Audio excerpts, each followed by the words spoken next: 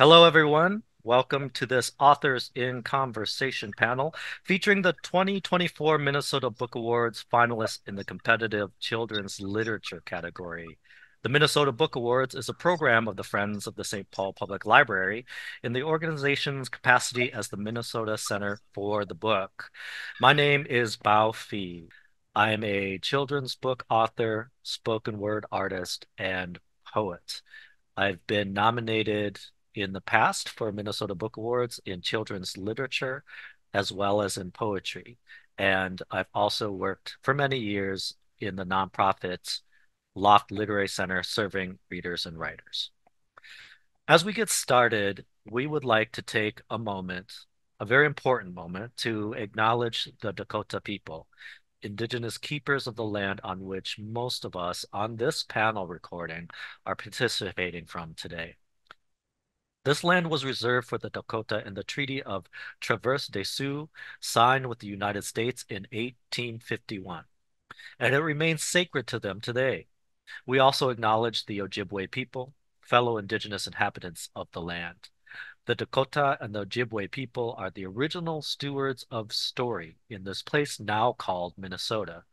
The Friends of the St. Paul Public Library, organizers of the Minnesota Book Awards, honor this tradition and the knowledge and the values embedded in it as we all work together to lift up storytellers in our state. For the latest installment of the Minnesota Book Awards popular Meet the Finalists series, I am overjoyed to be joined by Cori Doerrfeld, author of Beneath, published by Little Brown Books for Young Readers, Hachette Book Group. Junauda Petrus, author of Can We Please Give the Police Department to the Grandmothers, published by Dutton Children's Books, Penguin Random House. Purdie Salas, author of Finding Family, The Duckling Raised by Loons, published by Millbrook, Lerner Publishing Group. And last but certainly not least, Ty Chapman, author of Looking for Happy, published by Beaming Books, 1517 Media. Congratulations to each and every one of you. All writers are special, but we all know picture book writers, we're special, special. There's hundreds of children's books published every year. They're always wonderful. And so I hope you all feel honored to even make it into this esteemed category. It's a joy to be here with you today. In the interest of making the most of our short time together, we're going to start with a round robin question that each of you are going to answer. And then I'll have specific questions for each of you and your wonderful, wonderful books. So the first question we would like you to answer, this is for all of you. These are all books that reward repeated reading and reading together, both of which are so important in books for young readers. So, if each of you could talk about how you approach creating a book that makes for enjoyable repetition, do you take into account the adults who might be sharing these books with young readers in their lives? And if so, when? And let's start with Ty. Excellent. Hello. So to answer the question, honestly, I don't sit down to craft my books with this idea in my head of, okay, how can I make this as rereadable as possible? But I do pay attention to specific craft elements that happen to support repetition. When I write a picture book, I approach it like a poem. Every line, stanza, and page, I'm reading the work aloud to ensure it flows like a poem or a song, to ensure it lends itself to performance. Because that's ultimately what story times are, right? Like whether you're an author reading to a crowd of kids at a school visit that gives you COVID, or if you're a parent reading to their child before bed, it's all a performance. And I also really try to center hope in my books for young people as much as possible. Even when I'm writing about difficult themes like racism or mental health issues, I make sure to end my books on a hopeful note, one that leaves the young reader empowered and feeling good. And I think that too lends itself to multiple readings. So to answer the second question concerning adults, I honestly don't really consider adults too much throughout my drafting process, because that's not who my books are for. Obviously, they're the performers, right? They're the ones buying and reading these books to children. They're the ones hopefully engaging in meaningful conversations around the themes of the book. So I'll include back matter that can guide conversations and such, but ultimately, my books aren't for or about adults. They're not my first, second, or even third consideration when I'm writing these books. The kids are. However, I do think quality storytelling kind of transcends age. Though I don't write my books with adults in mind, I've had many adults tell me how much my books have meant to them and their families. Um, I've heard of teenagers resonating with Looking for Happy, college students, adults in their 30s, 40s, 50s. And there are plenty of examples in children's media resonating with adults. Studio Ghibli and Pixar come to mind. Um, but I think the second we start catering to adults rather than children, as children's book writers, we've kind of already lost the plot a little bit. Um, just like a playwright doesn't write a script for their actors, I don't write books for the folks reading them to children. I write for the child audience. Great. Thank you for that provocative answer, Ty. Maybe Cori, could you go next? Sure. Wow, it's so interesting to even hear these answers myself from other creators.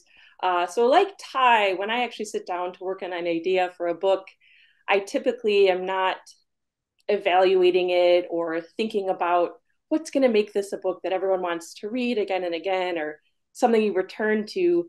But because you asked the question, I try to think of what I'm doing when I make a story. And I think it's attempting to create a space that people want to return to. So there's something about that story, that environment, that emotional experience you go through when you read it that maybe seems a little familiar. So, like in my book, Beneath, there's a grandfather and a child who go on a walk. They're just going on a walk. So that might be something familiar. But then I also like to put in things that seem new, things that maybe a child has never really thought about before and is excited to finally see or learn about. So that maybe would be where you bring in all the beneath elements or hidden parts of the book where we're seeing these cutaways of the earth, what's hidden beneath there, the layers, what's beneath animals, and then hopefully leads to more questions, more discoveries, things they can take beyond that book. Maybe then they go on a walk and start to think about what's beneath the ground they're walking on, what's inside the little bird egg they see, and just kind of creates a whole experience beyond that book that maybe they then return to later that night. And I feel like if anything, and this brings in the adult, I'm always hoping I make discussions happen, especially when the topics are a little bit more difficult or tricky to explain to a child. Like, how do you really help a kid understand when I feel like so many adults don't still grasp that everyone you see has inner struggles, has things that they're facing that you might know nothing about. So I think if you can put that in a picture book, it not only helps the adult start that difficult conversation, but it becomes something they can return to again and again when they maybe feel lost again. If the kid has more questions or needs another explanation, they can be, why don't we pull out that book again, and we can talk about that and just it can become a tool. Because I know I myself, as a teacher, as a parent, there were many times that I didn't know where to start when my kids asked a question, and I feel like picture books are such a special experience in general because usually it's shared between two people, usually an adult and a child. And I think there's just something so intimate and amazing about that they each kind of come with their own experiences and enjoy the book on different levels and can continue to discuss and expand on everything that the book might offer. So, Wonderful. Thank you for giving us that illumination, Cori. And maybe next, Junauda, could you go? Yeah. Um, so this kid's book was first just like a poem I wrote in a very tender kind of emo exploration of like Black death by police. The poem first came to me, I think it was after Michael Brown's murderer was acquitted, and a lot of the testimony he gave was that Michael Brown seemed like a monster and like had this superhuman strength and just thinking about him being like an 18-year-old young man, boy in a lot of ways too. Um and I think like a lot of my poetry is kind of like like the poetry I write is not like the poem this book came from.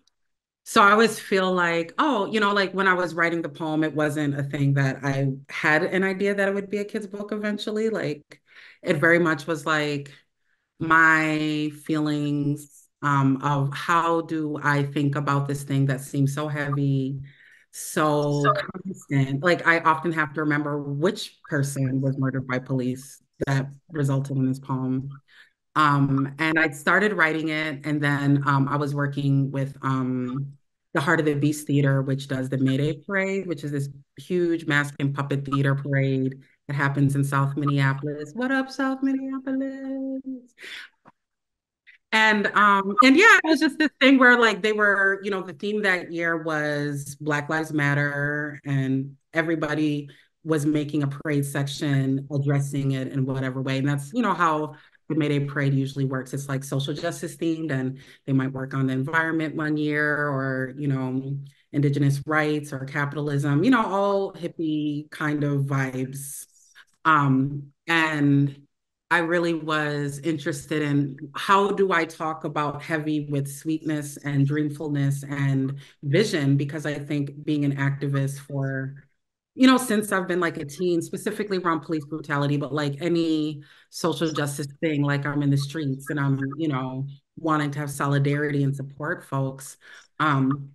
I realized like just how exhausting it is to kind of focus on the problem and the heavy and the obstacles of it. And how do we create visions and opportunities and prompts for people to be like, oh yeah, but yes, we want to burn it all down. And once it's down, like what is it that we actually want to live in? And I feel like the poem was me channeling in some ways the elders who worked on the blocks that I or lived on the blocks that I used to work on, specifically in Harlem and in South Minneapolis, who, when they encountered young people, had such a sense of authority from a place of love and a place of sweetness and a place of seeing the divine in people.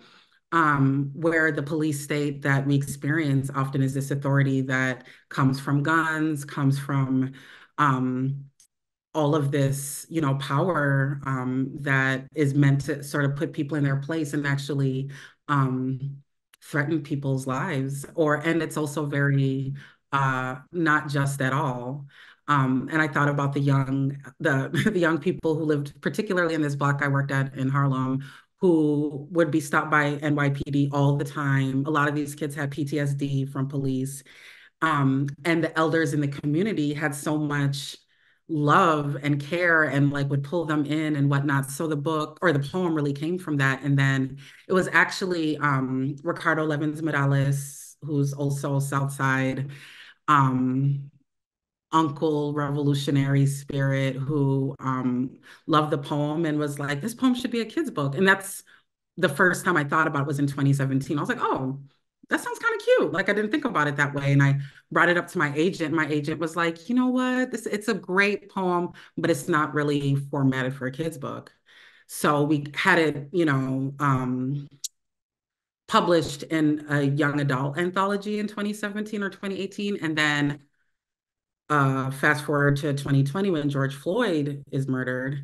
And then the poem always felt like a eulogy poem after I first wrote it, because whenever a police death had happened, everybody would share the poem on Facebook. So it always felt like it started to feel like a death poem. And then, in 2020, when George Floyd happened, that happened again. And people really started to look at it as an abolitionist poem, which shifted something where I was like, oh, well, actually, we're not just saying end the police state, we're saying this is what we need instead. We actually need community care and all of that. And then my agent was approached by somebody who's like, hey, this should be a kid's book. And then all of a sudden she was like, hmm. And I love my agent. She's no longer my agent due to her, not, I mean, because she had to move on, not because of anything, but it was like, oh, okay. And that's like the publishing industry, right? It's like, um, it's a business, it's capitalism. So then it became a kid's book. And actually, I remember the first time seeing it as a kid's book, it just made me like I was bawling. I was like, oh my gosh, because that's what's so dope about these illustrators is they're able to really convey the emotion of words. Like it elevates it in a way that renews it to you. So I love now reading it as this beautiful kids book with all of these. And I also didn't want to position it as one gender or one race or age when we talk about grandmas. Like I created this acronym GRANDMA as giving radical abolition now, dreams magically awaken. And I asked the illustrator to have the grandmas in the book be all ages and genders too. So it wasn't also positioning Black women as saviors in the ways that when I wrote the poem, I didn't think it would be so a thing. And so that was really beautiful to see how she was able to depict all of these bodies bringing in and spirits. Sometimes I don't like when people say bodies because it's kind of like, it kind of feels like it's disconnecting us from our souls, but like to see all these souls and spirits being able to show up in community in this loving way. So yeah, it's like, so I guess in a way, I think all of us are kids. Like I'm 42 and I entirely feel 7 a lot of the times. And sometimes I feel 15 and sometimes I feel like I'm in my 80s, so I do feel like age is nothing but a number, Aaliyah. But I do feel that I'm grateful to see a book that is a kid's book, but honors grandma energy. So in that way, it's like inherently intergenerational. So, and like elders love it, kids love it, it's cute. So yeah, Beautiful. that's my Thank you. answer. Yeah, no, beautiful, beautiful. Thank you so much. And I can't wait to delve more into your book specifically in just a few moments. Before we get to your specific question, Laura, would you answer the round robin question? Sure. So I do think about repetition or rereadability, not when I'm first writing something. I want to write something I'm passionate about, and I have to figure out the kind of the structure of it and what is the story I'm trying to tell. But then when I get to the point where I'm actually looking at wording and phrasing, I do think about that rereading. As a mom of 2 daughters, and I'm sure this is sacrilege, but there was a very classic, popular children's book that, oh my gosh, I was so thrilled to recycle because I was so dang sick of reading that book every freaking night for like months. And I don't want a parent to feel that way about my book. So having grown really weary of some books that we read over and over, I do think of the adults. What I try to do for the kids to make the rereading appealing for kids is, first of all, like I think Ty said, he reads it out loud a gazillion times, and you're looking for those words that just flow and have just the right impact. But also, like in Finding Family, I think the questions help make it more interactive. And so hopefully the kids are engaged, and maybe the first time they have no idea, what the answer is. But after a few readings, maybe they have formulated their own idea of what has happened at various times in that story. And the repeated phrases that I picture and hope that after a reading or two, kids might be joining in on nobody knows or but Duckling does. So that repetition is not only pleasing to me just from a sort of lyrical poetry approach, but also hopefully to get the kids in there. And thinking about the adults, besides making it fun to read and having a lot of back matter so they can answer other questions, I only thought of this on reflection when you asked this question, but I did think, maybe this nobody knows aspect is like, maybe that's a relief for adults because so many kids think, oh, grown-ups or Google has all the answers. And of course we don't. And so I felt like, oh, maybe that lets some of the grown-ups reading this story that has a very unknown ending to it. Maybe that is kind of a relief in that way too, where it's like, oh yeah, I don't know. Let's read the book again. Let's lay the reality in what really happened and not in my having to try to come up with some answer for you. So So I do think about those things later in the process. Thank you for your insight, Laura. We appreciate you. Thank you so much. Thank you all for answering the general question. Now we're going to move into each author. We have individual questions for you. We're going to go in alphabetical order by last name again. So Ty, we're going to start with you. So the first question I have for you is, uh, at the end of your book, there's this lovely dedication for everyone whose brains get noisy. And the character in the book, what a lovely book. The character is, basically has a very hard time shaking the blues throughout most of the book. So can you talk about why you decided to tell the story of this character? Yeah, I would love to speak on that. As a kid, I grew up with a lot of big feelings. I was diagnosed with anxiety and depression as a teenager, but I was living with those undiagnosed symptoms from a very young age. I'd have days where I felt profoundly blue and couldn't articulate why. I'd also have days where my mind was full of anxiety. I'd tell on myself if I broke a rule. I'd apologize for anything and everything. It got to the point where my teacher started telling me to stop apologizing, right? So um, when I was a young kid, there weren't a lot of books like Looking for Happy.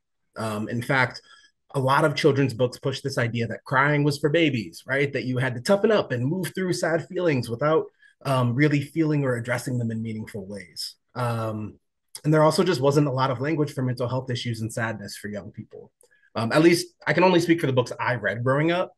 I'm not going to say those books didn't exist at all, but there weren't a lot of them if they were around. And I think that's changing now, and that's beautiful. But that is kind of it was an element of writing the book I wish I had. And I think also there's an interesting intersection where blackness and mental health is concerned. Um, Black people are not a monolith. We don't all think about anything in one specific way.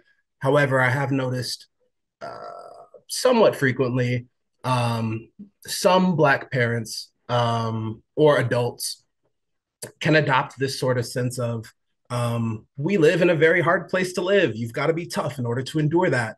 Um, and I understand that logic. And I also really want to push the notion to both kids and adults that, yes, it is a hard place that we live in. And so it is that much more important to feel and process all of the things that we are shouldering daily. Right. So there's that element of it as well. My hope is ultimately that this book can do a couple of things. One, I hope that it can lend young people the language they need to articulate what they're feeling. No kid, in my opinion, no kid should have to wait until they're 16 or 17 for the adults in their lives to realize something is up with their emotions. Um, and while they probably won't be self-diagnosing themselves with moderate depression, they might be able to say things like, my chest is full of rocks today, or my mind is full of noise today, right? If the book can do that alone, I think it's done its work. Um, and then two, my hope is that this book can normalize the fluidity of feelings, that hard days are simply a part of the human experience, and that more often than not, they're temporary. That even if you don't have the means to shake the sorrow yourself, a brighter day or a happy song is always around the corner, which can sound cliche, but I do. Learning that in my own life as a young adult was kind of world changing. So my hope is that if I can give that to kids at a very young age, they won't have to take such a long roundabout route to get to some level of joy. Terrific. Thank you. And really co-sign everything you said. What a wonderful book. And thank you for identifying a need and writing towards that need. So what I love about this book is that the main character can't really explain why he feels sad, but his grandma never gives up on him, which is a beautiful thing. So can you talk about what you want both kids and caretakers reading this book together to take from that? Yeah. So grandma doesn't give up on him because she knows how it feels to be down, right? We all do, whether we like to be transparent about it or not. Um, on the kid front, grandma serves as another reminder that sadness and bad days are normal, right? That even adults experience these issues, that they're profoundly hard to move through sometimes, and that it's okay to take some time to feel sad and to move through it and to ask for help. On the caretaker front, grandma is modeling the sort of compassion and patience that adult caretakers should be ready to lend a sorrowful child, in my opinion. Um, during my time as an educator and just as a person on the internet, it wasn't uncommon for me to hear adults sharing the sentiment of, oh, what does this kid have to be sad about? Why are they stressed? They don't even pay bills, right? All they have to do is go to school, so on and so forth. I've even heard parents share the sentiment with their children, and that's not my place to judge. I'm not a parent.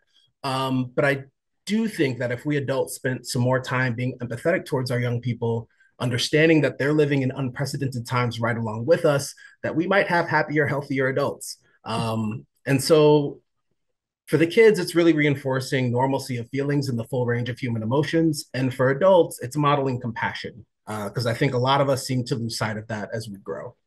Beautiful, wonderful. Co-sign all of that. Thank you so much, Ty. So next up, we have Cori. Um, so Cori, your beautiful book is very much about both the surface and what lies beneath it. For those of you who haven't experienced the book yet, which I highly recommend, when readers go through it, they can see pictures of entire worlds beneath the feet of your characters. The characters themselves can't see the worlds that you illuminate as an illustrator and a creator of the story. So, can you talk a little bit about that strategy? Absolutely. And it's so unique or interesting to be the only one here who is both the author and illustrator of the same book. And I only say that because I think that initial creative spark is a little different for me and that it kind of all melts together. So usually my books, the way I like to describe it, are almost like if you're remembering a movie. So I might see images and think about characters, and it's more like remembering a scene or a feeling. So with Beneath, that actually came from when my grandfather passed away. It was about 10 years ago. And I know even though I was still an adult then, I remember just for the first time really realizing that everyone in my family, from the oldest to the youngest, was going through this grieving process, saying goodbye to my grandpa, but the way they looked could be so different. And it made me think about how for kids, sometimes that can seem really unsettling or make them feel like an outsider. As we've kind of talked about a lot today, kids can have really big emotions and sometimes they let it out. It's just what feels natural to them, where adults sometimes seem a little bit more reserved. Some adults tend to not openly express how they're feeling, and that sometimes can send a message to children that maybe those emotions are not okay or they should keep them bottled inside. So that's kind of what I was thinking about. So that's a big topic. That's a lot of things to think about. And so how do you show that? How could you show children, especially in a way that might engage them, that people, the world around us, there's more to that story. You don't just take everyone and everything at its surface level. And I know for me, I've always loved biology, the natural world. And so I was thinking about this story, and I actually was on a field trip with my son's class at the Minnesota Zoo. And if you've been there, maybe you know what I'm talking about. But they have a giant snake skeleton. And that was kind of a weird light bulb moment for me where I saw this giant skeleton. And even though it was a snake, it had ribs, it had a spine, and there was something about it that I could still think about, like, that kind of looks like human bones as well. Like there's some kind of relation there, but I wouldn't know that if I didn't see, the inside of the snake. And so that kind of was what led me to just kind of create this whole walk through nature. And that's the magic of picture books. And one of my favorite things to do is, so the story is told through the text, but the story is also told through the art. And so it was fun to put those hidden elements there that aren't necessarily in the text, that children can then see, that readers can see and discover. And then hopefully that gives them that same ability to look out in the real world, look at themselves, look at people that if you could imagine, slicing away, there's so much more going on. And so maybe the next time you want to judge someone who is acting angry, or just you want to, judge a book by its cover, as they say, maybe just pause and take a moment, that there's something else beneath, something that is probably more relatable to you than maybe you know, even for animals.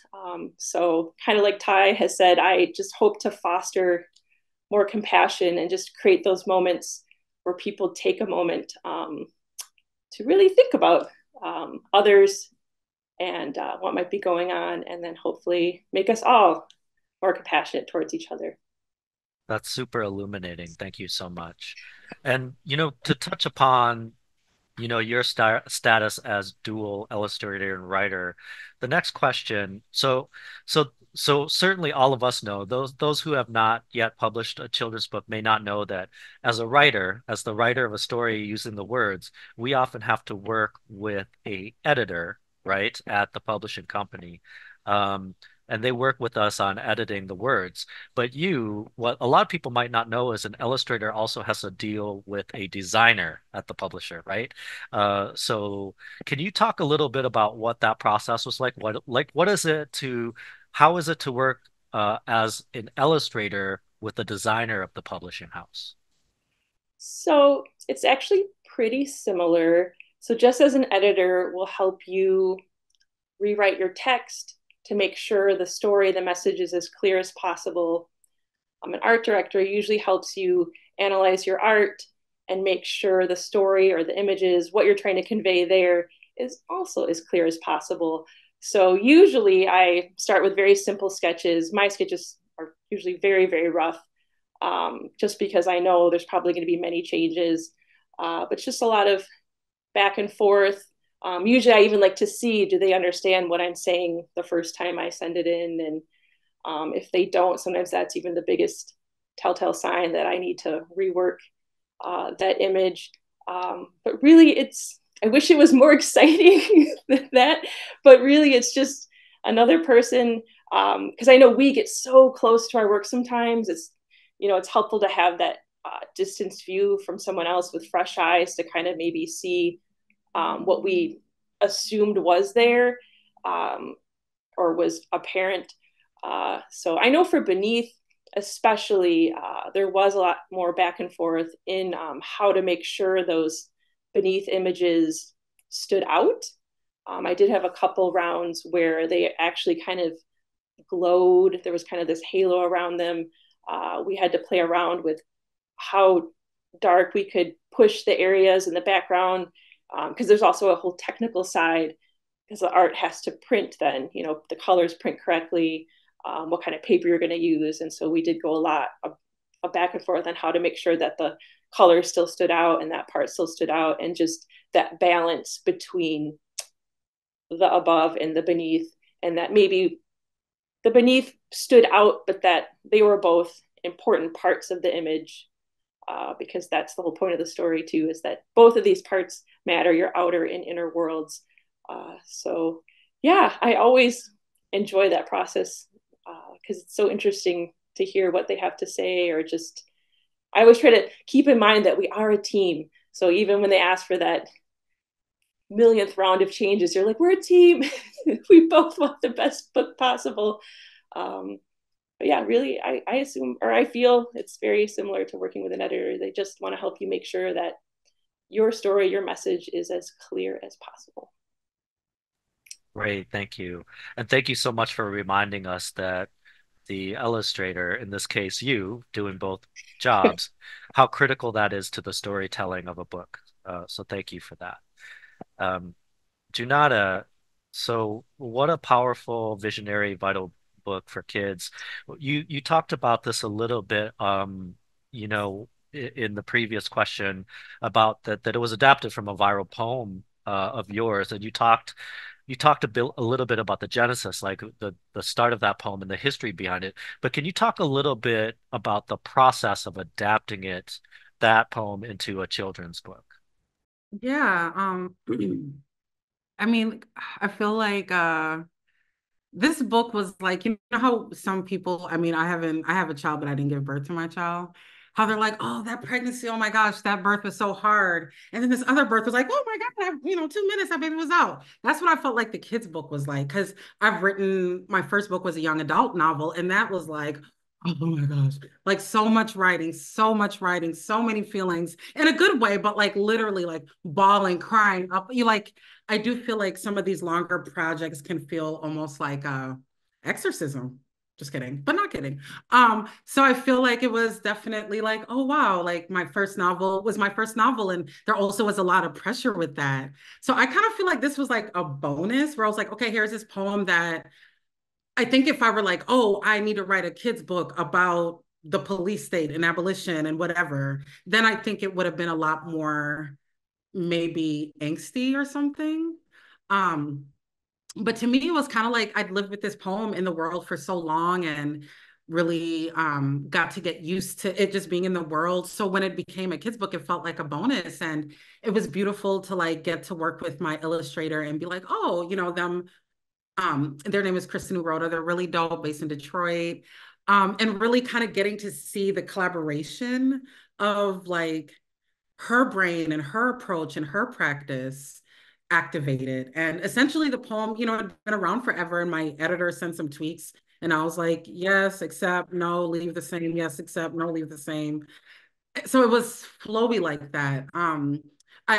So I think that what it ended up feeling like was like these little birthday gifts or Christmas gifts or something, like where there'd be a dimension of, you know, first she just did the sketches. And I was like, oh my gosh, like this is what she sees the grandma looks like. Or I like how she interpreted that particular grandma who's like a tall, dark-skinned brother, or, you know, this little kid with Afro puffs. Um, I do feel like it's interesting hearing you, Cori, talk about your brain as an illustrator, because that's just not my art practice. So it is like magician work to see somebody else be like, oh, this is how you were able to interpret that. So it was really fun, actually. I think it also was healing, like I shared, because the poem was such a, like, even sometimes when I initially would read the poem, I was like, this, and I don't mean to, like, it felt not corny, but I was like, oh, it's like, like, it just was like this kind of super happy, upbeat poem in a way that, like, I've been writing poetry since I've been a teen, and it's always been emo and like, I'm in love and, you know? So this poem very much felt like, and actually not corny, but like, I think, it reminded me actually of some of the poetry that I liked as a young person that maybe and I wouldn't say corny. Let me like extract corny. Like you don't gotta erase it from the thing, but you know, I wanna I think for me it felt like, oh, okay, this is just a poem for joy in a way that I don't think I'm always comfortable with joy. You know, so maybe that's kind of me telling on myself a little bit, but it reminded me of poets that, you know, kind of like Maya Angelou, where it's like lyrical and inspiring and whatnot. And so it felt really cool to see the ways that it could be so grounded and accessible visually, because I do think, you know, visual language is just an additional language. And I think that's the beautiful alchemy of kids book. It's like, oh, here's this lyrical and poetic world, you know, like Laura was speaking to, and you know how you think about your process, but then it gets to be visual, and then you get to be in a movie, but then it gets to be a cozy little offering to, you know, your little person or to yourself, you know, like I think, yeah, like I think there's a lot of kids' books that, you know, sort of speak to the things that, you know, like Ty's speaking to, that you wish you had as a kid. You know, we sometimes read books specifically to kind of do healing work with our kids' self. Um, so yeah, so I feel like that was the gift the illustrator gave me, was A, another way to be in relationship with the poem. And B, to like have a book in the world that I didn't have to be like every morning, every night, be like, oh, here's more pages, here's more chapters. I mean, anyways, I'm being very dramatic when it comes to writing novels, but I feel like writing novels are really dramatic. And I don't know what it's like if, you know, to approach another kid's book, you know, where I'm like going into it knowing it's a kid's book. So it's been really dope just hearing everybody's process, you know, about, you know, coming up with an idea and like, you know, advancing it into that space. Thank you for that great answer. It just strikes me that so many of us who come from historically marginalized communities are writing these books we wish we had when we were kids, and are, as you beautifully stated, is a type of self-healing, right, that we put into the world. And so with that note, um, is there another children's book in your future? Do you have ideas? that you want to put out in the world for a next children's book for you? Hmm, that's a good question. It's funny because my daughter like was over my shoulder reading my young adult novel, and there's a scene in it where there's somebody kissing, like, and she's 10, and she's like, and she looks at me and just like looks back at the page, and she's like, that's cringe. Like that's cringe. And kids don't like that, And I was like, well, this isn't exactly a kid's book. This is like for older kids. And then I started like kind of asking her, I was like, what kind of kids book would you be into? Because we trying to make these dollars, girl. You might got it inside. I don't know. And not that it's about that, obviously, but I do think it is interesting to be like, oh yeah, like what are the different age groups I can speak to? Because I think you know, as being a writer, like a lot of my work before I became a published author, I should say, because I've always written, but before becoming an author, was very much in the performance realm and kind of like DIY punk creative performance art. And then I had an idea for a poem or for a young adult novel. And then all of a sudden I'm like, wow, like in this magical world of people who write for kids, which I do feel grateful that was the world of publishing that I got delved into because young people are so real, like my daughter. And I do feel like as a young person, I really longed and appreciated books that made me feel seen and real. So I think as far as another kid's book, I definitely have ideas. Like I definitely have ideas. I definitely am curious about um I don't know, like I guess I don't have like a specific idea. Like I feel like my daughter's obsessed with cats. And I feel like there's a way that her cat really kind of came in as a healer for her. Like I do think that sometimes other human interactions, especially after the pandemic, it was awkward for her to connect with people socially. I think a lot of people with kids experience after the pandemic an additional sort of like complexity to kids being social. Like they got very social on iPads at times, and then also felt, kind of anxious in the world again. So I think that there's a way that me experiencing her have a cat, because growing up, like my family, they're West Indian, they're Caribbean. Like my mom was like, pets, I have to feed y'all. Like I'm gonna get animal to clean up. And like, so for her, a cat was just like, wow, y'all really want to put me to work. But with my daughter, I was like, oh my gosh, like I really seen how her cats, like I really got to have my heart opened up around the ways that animals are healers. I also have been really, and this is like in my next book, I'm writing about this too, but like people who communicate with animals, like animal communicators who literally, there's this podcast that I can send to everybody. And it's an animal communicator, and she like literally will hear what these animals feel. And these animals are deep, of course. And, I think like I have such a fascination with the ways that like humans really pathologize other species, like in all kinds of ways. And I feel like there's so much we can learn from species. Like last year I did this play called Impact Theory, and it was like sort of this like Black girl Goonies, Stand By Me, Wiz, dinosaur Land Before Time situation. And it was also kind of like a Vogue ball. So I like got all my friends who Vogue to be a part of it. It was like in a puppet show. And a lot of what I wanted to think about dinosaurs, because essentially it's like these girls go back in time through a portal into the dinosaur land. And I was like, I didn't want to write dinosaurs the way that like kind of patriarchal white imagination is like, oh, dinosaurs, they would eat us. Like, and I love Jurassic Park, don't get me wrong. Like, I read like all of them books when I was 12. But it was also like, oh, the dinosaurs want to just eat us. And that's all they think about is just eating humans. And I was like, so I wrote it as like dinosaurs, as like these spiritual kind of voguing beings. It was like a house of dinosaur. And so I don't know if that's the direction I'll go, but I do feel like curious about how I think children sort of bring us to see different dimensions. And consulting with my daughter because she gonna keep it a stack for me. So stay tuned, people. I'm sure she's gonna be like in my writer's credit and my IP and my portion of the money. Because these kids know their worth these years. You know, that's it. Well, now that you told us that you might write a children's book called House of Dinosaurs, about where the dinosaurs are these spiritual, beautiful beings. I kind of feel like you have to do it now. No, and Bao, like Bao, like we went to the same high school, and he was like the grown, cool poet who actually you like were the first person to introduce me to the idea of spoken word poetry. So I feel like always so grateful how you see me and reflect that. So thank you. That is so kind of you. Thank you so much. If I have done any good in your life, then I'm grateful. So thank you. Thank you. All right, so last but certainly not least, we have Laura. Um, so this wonderful book, Laura, is about a pair of loons whose spoiler alert for those of you who haven't read the book yet, um, the loons basically lose their eggs, their babies, and they happen upon a duckling and they raise it as their own.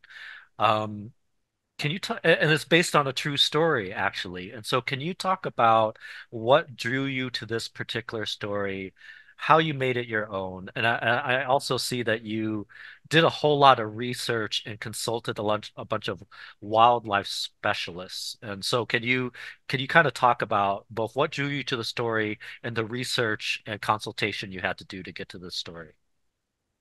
Sure. And I have to say, I just love hearing all of y'all's creativity and your different approaches. This is amazing. What drew me to this particular true story was an editor. Carol Hins knew I had written about loons, and she had seen this true story. There was a photo that kind of went viral. It was so cute. And Carol and I had worked on many books together, and we were having lunch. And she said, "Hey, have you heard about this loon?" And I am so out of the loop always. And I said, "No, I have no idea." Um, and she said, "Well," and she told me about this true story that had happened in Wisconsin and said, I think this should be a picture book. Would you be interested in trying to write something about it?" So the idea was not, or the topic was not mine. It was a true story, and an editor approached me to possibly write about it. And this sounds wonderful, like, oh, an editor coming to you and saying, "Hey, do you want to write this?" But it was very anxiety provoking, because then the whole thing became, well, how do I make that my own? It's a true story. It's fascinating, but it's not a story that I felt passionate about at the beginning and thought, I've got to write about this. And that's usually how I begin a picture book is, oh, I have this idea or this factual thing that I feel like I have to write about. So it was early 2020 by the time I had done some of the initial research and started sort of brainstorming different approaches. Do I put the researchers who discovered this whole situation in the book, or are they just resources? And is it going to be folksy? Is it going to be funny? Is it going to be just straight scientific prose? Is it going to be mysterious? And so I was looking at all these different possible moods and approaches. And then lockdown happened right after I had made my list that I thought, okay, I've got my choices. And then as the world shut down, I wasn't consciously aware of this as I was writing. It's only in looking back afterward that I realized probably what drew me to the really mysterious kind of approach. Besides the fact that I love mysterious nonfiction, like Candy Fleming's Giant Squid was a big mentor text for me. But I think really in writing this story, which has an unknown ending, there are a lot of things that the scientists don't know and that we won't ever know the answer to. And I think that it was kind of my way of reassuring myself that, scary, terrible things happen, as they were happening as I was writing it. And we can still make a family, and we can still go on somehow, despite all the losses and all the realization of how little power we have in the world. So I think that's how I ended up making it my own. I think I was just writing, not for kids who needed it. I think I was writing it because it's what I needed. Sorry, I did not mean to get emotional about this. It doesn't usually make me teary. Um, so it was really interesting to look back at it after the book came out and kind of realize, oh, the light bulb, finally went off, that maybe that's what really drew me to that approach to telling the story. And then the nonfiction piece of it. Yeah, the research was really challenging on this because this unusual family that happened in northern Wisconsin in 2019. And there was really just one small group, the Loon Project, and they were the ones who discovered it in their loon research. And they were my only source, which is kind of terrifying if you're writing a nonfiction story, to only have one, kind of small set of people you could go to. Um, and so Dr. Walter Piper, who leads the Loon Project, answered a gazillion questions for me and shared the field notes that all the different volunteers and members of the team take. And Linda Grenzer, who's a volunteer photographer, shared all her images and videos. And I couldn't have told this story without them, because all I would have had were kind of the blog posts and articles that many news sources shared, that that were just relying on those couple of sources without any depth at all. And the um, the name of the lake, one funny research story. So it was terrifying, the research being so limited, so in depth, but very narrow with just this one set of people. But one funny thing was kind of from some of these, maybe the Smithsonian or the Audubon's posts, and I found it several other places too. They were talking about Long Lake in Oneida County in Wisconsin is where this unusual family was living. And so I'm in an attempt to research from other places too. I'm doing all this looking up of this particular lake and what fish are actually in this lake and what trees are right along the coast of the shoreline, so that I can be accurate, factual, true. And so I found some information. And then when I was emailing back and forth with Walter, and I asked him something about, the tree that was near the nest or whatever, he said, "Oh yeah, that's not the actual lake. We released an incorrect name so that, bloggers and press would not descend on the lake and scare the loons off and break up the family and all this kind of stuff." So here I was, wasting my time trying to do all this online research and not have to talk to real people, which is my preferred method of research, not talking to real people. And then it turned out I was researching a lake where, had nothing to do with this story. So, Well, those of you who don't know writers, it's doesn't surprise me that a fellow writer would go to great lengths not to speak to fellow human beings. So that's not a huge surprise. So, another part of your book is there are moments that are very subtle, like there are hints about what's going on, but you never actually name the specificity of it. So one example is that we see the unfortunate shattered loon's eggs, but you never say what actually happens. And there are hints there, through the book, there are hints that maybe it was a weasel that we see in the background, or maybe it was a bird of prey or something, right? So can you talk about like, was that a decision on your part, or was that a collaboration with the illustrator? Like, how did you make decisions like that? sure. So the Loon Project, the team members only observed these water birds maybe 8 or 9 times, I think, over the summer. So it wasn't like there was a webcam setup that was live streaming. It wasn't like, oh, watch the wolf den and you can see them 24 hours a day. So I just had this very small, concrete set of facts about what they actually did. And because it's a nonfiction book, I only wanted to include what we really knew happened. And, what happened was on one date, they recorded that there was a nest with 2 eggs. And then the next time they went, shortly after a storm, the eggs were in shards. There were no chicks. And then they discovered what they thought was another chick because it was a brand new volunteer who had never seen a loon chick. And that ended up being a mallard duckling. But basically in the text, if it wasn't a known fact, I didn't want to speculate. I wanted to, in fact, I really wanted to celebrate the fact that we don't know.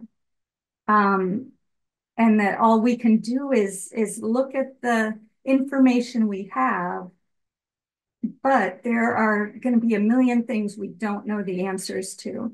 And so in the text, I was very, I didn't assume anything or try to make a deduction and put that in the text.